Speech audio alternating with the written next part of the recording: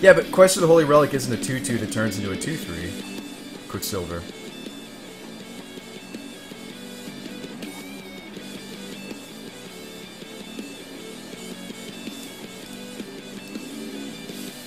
Thankfully, I got my Crucible a while back on Moto before it was too expensive.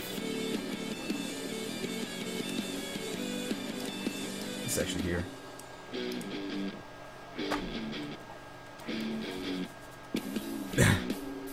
Right, pink person. I don't mind hedging a little further against... I mean, there's so many... It's funny that people don't play that card, because there's a lot of different ways you can utilize it that people don't think about.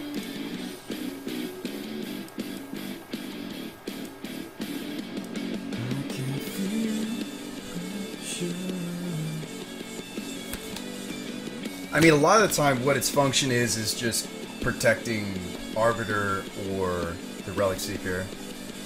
That's for the weary. I like trying to one of Fountain before we do that. So this is turn 1. You can either, depending on what he is, I may opt for turn 1 Wayfarer. It just depends on what my opponent's on. If I go that route, he mulled the 5, could be combo. So I'll probably do Thought Seizing. Oh, I'm gonna Thought Seize. Mulligan way down. Yeah, I'm Thought Seizing. And then play Scalding Tarn. There's a few decks on my radar. I want to make sure that he's not. So let's, instead of going turn 1 Wayfarer, which I think will fuel the Arbiter plan better, I'm gonna take a look. What are you doing over there? You Storm? You Twin? What are you? Are you? Okay, do this deck. I don't have... He kept a very land-light hand. I think you take the Power Master. Because if he draws a land next turn, it interacts so well with his Ditaxian Probe. Oops. I think I'm going to leave him with the Angler, a Snap, a Probe, and take the Power Master. Yeah, I agree, Pete. Oh, no, you don't fetch there, dude. That's weird. And the reason I say that is because you're thinning the deck when you want to top deck that second land. I mean, he may still draw it, because there's a lot of land still left in the deck. But I don't think you fetch there, because now he's going to just probe, right? You didn't draw the land, did you? Okay. Now, it's a small percentage. It's a very small percentage. And I'm not trying to criticize the play. I'm sure a lot of players would have done it that way, but as you noticed, he didn't find the second land. And he's in trouble.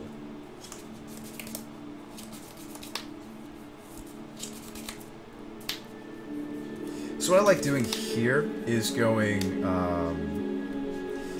just slam the Arbiter. And the reason being, no, I think I still like going Wayfarer.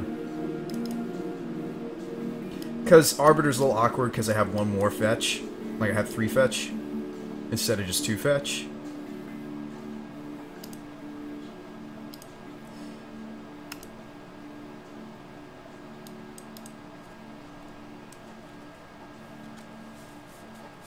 Well, that's not really correct though, Beers. It's more correct to... think before you fetch, words to live by. I mean, I don't know if that's really correct, Beers, to do in Legacy, because you really should upkeep fetch.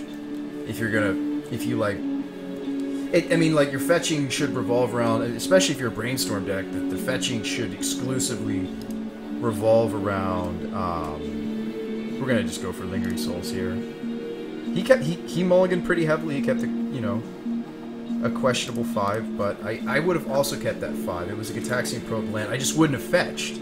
That's really my only criticism for the opponent, is I wouldn't have fetched. You could also go Arbiter Wayfarer there, which is technically more power on board. Thought Scour? Okay.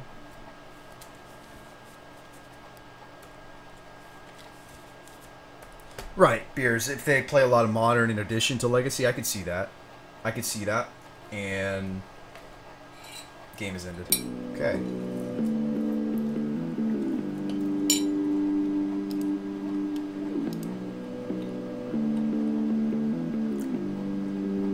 What's up, Jasper? And that is how you win that match. I'm just kidding. That is not how that match normally goes. Normally, it is about me cutting them off of a color. That's usually what the match is about. Is you use your ghost quarters and tech edges in such a way that you cut the Grixis player off of one of their 3 colors. And especially if I've seen their hand, I can know which color to try to focus on cutting them off of. This is a keep.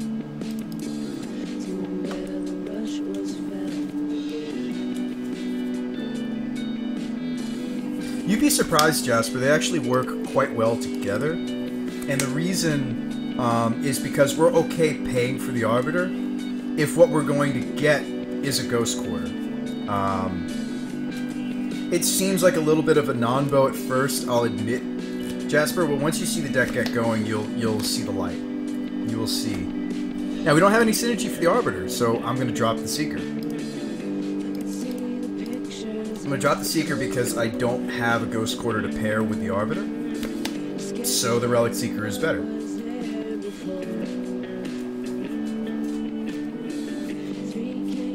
Why do you play Tech Edge instead of Ghost Quarter? I play both. You play the playset. Ooh, Living End. Okay, this is a fun match up for my land destruction plan.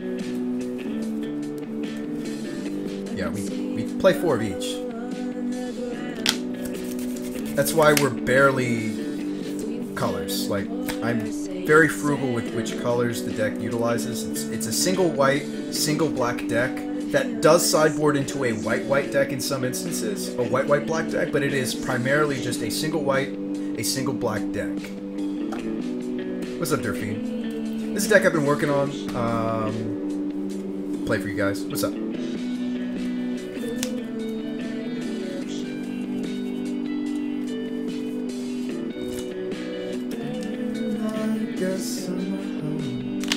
So we're gonna search up Sword, and then we're gonna play Sword. He's not interacting with my Relic. Doesn't look like he's running anything cool. Like I've seen some, not many, Living End players utilize things like Shriekmaw. I like Shriekmaw, or Rift Bolt, both of which you can run in Living End, but they don't do it, and it just bugs me because in Modern I think you should be interacting with at least creatures. Gun Therapy, thanks for the follow. So what I'm going to do here, I don't have to Inquisition him just yet unless he's the combo version. I could spend a turn just swinging in, tutoring the Sword, playing Sword next turn if we draw a land. Regardless, I'll equip Sword and then see what else we draw. You can Inquisition, hopefully take a piece of the combo. The fact that he didn't hit another land makes me really want to just go ahead and grab Sword. No, Villager, you just Inquisition the Cascade spell. Like, he's in trouble over there.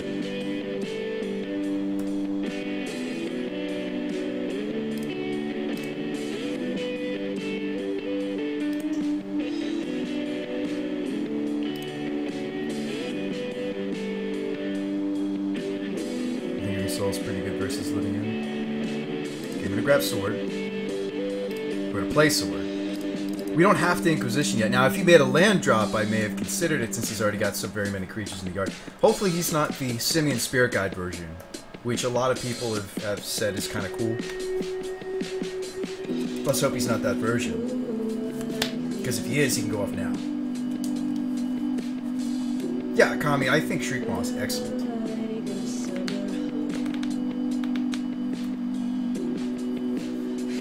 So I like equipping the Sword, and I like getting in for 7. I mean, Relic equipped with a Sword is 7 damage, by the way. I have him on a 2-turn clock, by the way. If you do the math with this Sword, this is actually a lot of damage. This is, I'm going to kill you very soon. This is a lot of damage. This is, I'm going to put you to 7.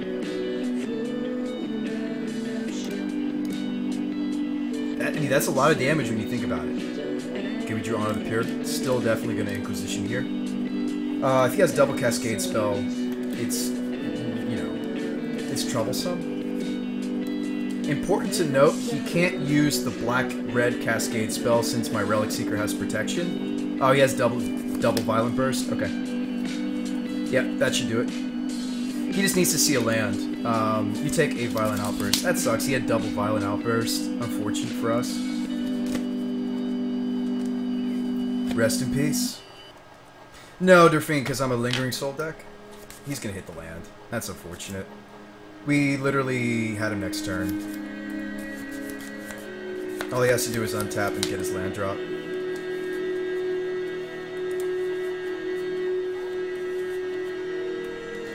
Should have gone Arbiter over Sword. Arbiter doesn't do anything, Partrap. That's not how Cascade works. That's not how Living End works. That makes no sense. Oh, he didn't hit the land, though, so we win. Likely. We likely just won. Unless he has, like, Simian Spirit Guide.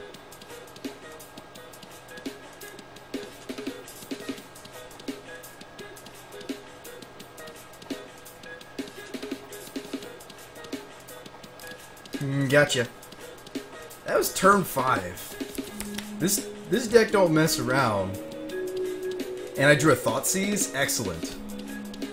That would have been very much a game. He couldn't target the Relic Seeker because it had a sword attached. Okay, enters the battlefield triggers is something they like to do, but they also like to fulminate you. Oh boy. Living End. It's not an easy matchup. Surgical. It was a lot of damage. Well, the sword gives you effective 4 damage, and the relic grows to a 3/3, so I was swinging for 7. I was swinging for 7 with this little guy. He was little. No, I mean you want to be the land destruction deck in this matchup. I don't like Harm's Way that much. I'd rather just bring in, and I don't like Zealous either. Give me Planeswalkers, maybe even Blood Baron. I don't know how much I like Blood Baron, but it doesn't get Shriek Mod if he's going to run that. Torpor Orb could work. We can extract Living End, yeah, you can.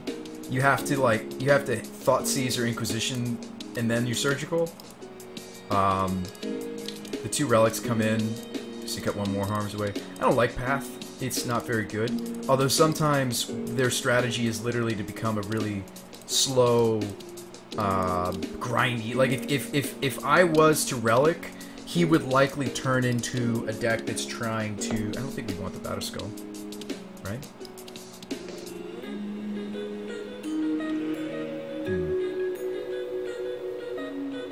I'm trying to think about which. Do I really want Murderous even?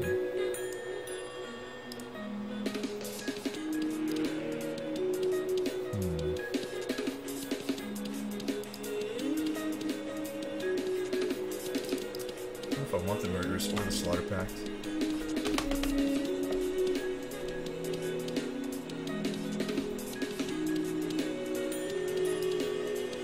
Especially since I'm probably going to be aggressive with my relics and I may have to pop them.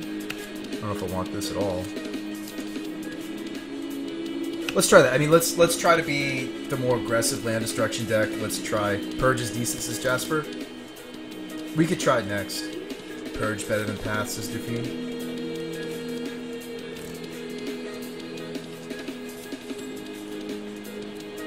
I would keep this.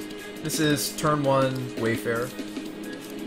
He's going to keep a hand with lands, so we'll likely get to Wayfarer as he moves along. So you just aggressively Ghost Quarter him. Just Ghost Quarter him every turn. Just every turn Ghost Quarter you. Every turn. Every turn. I don't know how many basics he runs, but we're going to find out. It doesn't blank the Relic Seeker, Durfine. You just pay for it.